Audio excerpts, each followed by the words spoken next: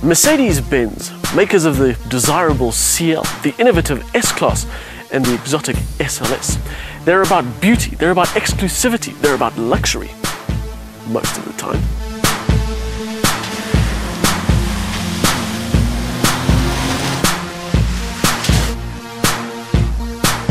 Meet the Mercedes-Benz G-Class, the least inspiring looking thing this side of a used serviette.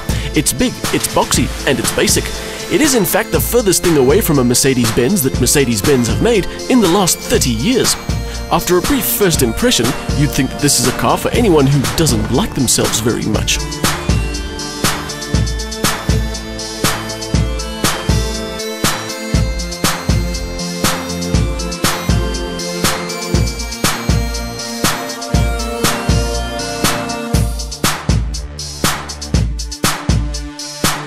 The original G-Class was designed in the late 70s, and not much has changed since then.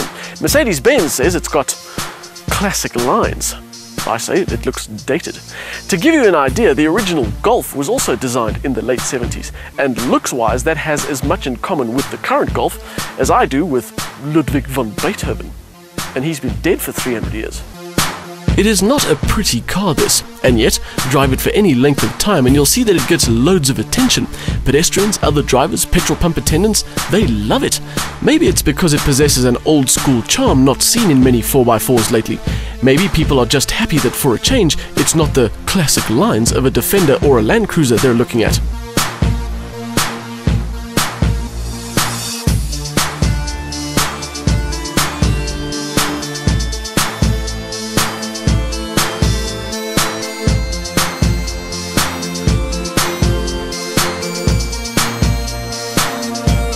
It's the kind of car that gets compliments most places you take it, although granted, those compliments are dished out without anyone having seen the interior.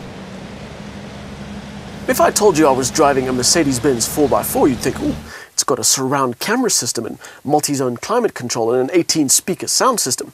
Well, things are a little bit different in the G-Class. You don't get electric windows, you don't get electric mirrors. There's no Bluetooth, there isn't so much as a trip computer. You do get aircon, oh, and it does have navigation. It's called the windscreen. You look through it and you use the sun and the stars to find your way around. Surprisingly for a big car, there's a distinct lack of place to keep your stuff. You get a cubbyhole and door pockets. The big thing by the driver's left arm is just a big thing. It doesn't open to reveal a refrigerated compartment or connection for your iPod, but that's probably because there's no radio.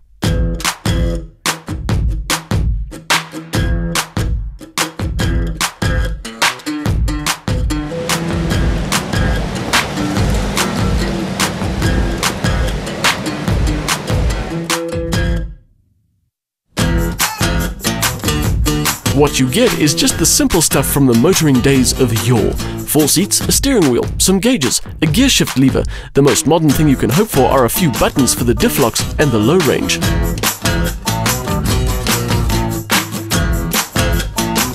Those buttons are probably the most subtle thing about this car. There's no heavy levers or fancy switches. Just a simple touch turns this car into an off-road monster. If you thought the ML was the best 4x4 Merc could do, well, this makes it look like a bit of a pansy, scared to get its boots dirty. There's only one word for this car: hardcore. I had a look at the info on this G-Class Professional, and besides finding out that it is almost entirely built by hand, I read that Merc claims it's good for forestry, municipal services, or long-distance expeditions, which I took to mean going to the nursery, hauling the trash to the dump, and taking the family on holiday. But after spending some time behind the wheel, I no longer view the G-Class in a cynical way.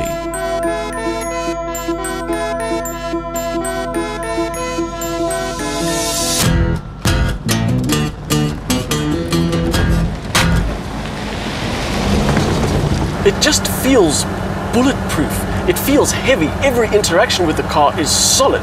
You literally have to slam the doors to make sure they're closed properly. And even though it's a tall car, it doesn't ever feel unstable.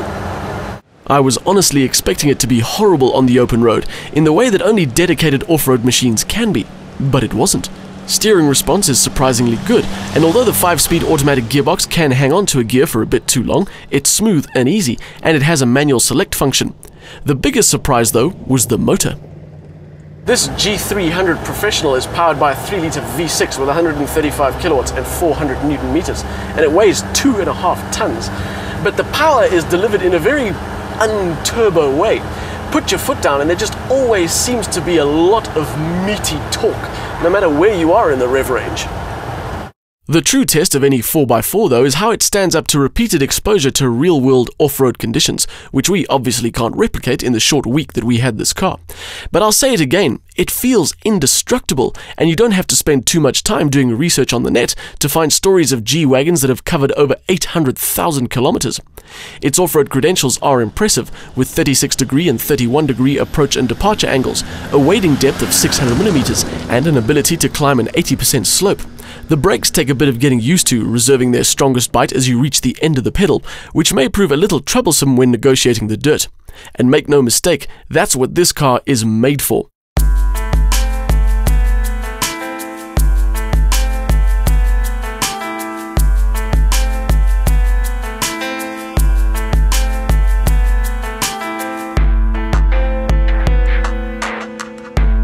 So before you rush off to be the first of your mates to own the latest 4x4 on the road, let's have a quick reality check. First, the price. Which is 774,000 Rand, or about 300,000 Rand more than a Land Rover Defender or Toyota Land Cruiser. This is not the car to buy for the school run. This is not the car to buy just because you have big dogs. This is the car you need if the nearest shops are 40 kilometers away, on the other side of a mountain range, with a river in between that might wash you away if you're in anything less than a G-Class.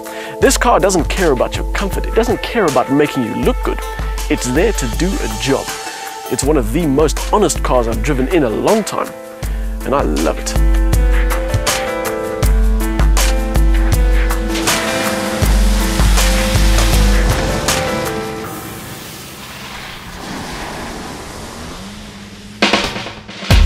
A drivetrain that's best described as functional does a great job of providing all the lugging power and grunt a real 4x4 like this could ever need, but it's certainly no sports car. The result is an honest and perfectly focused all-terrainer that does what it's meant to do with absolute competence. However, for such a basic tool, the price tag is steep.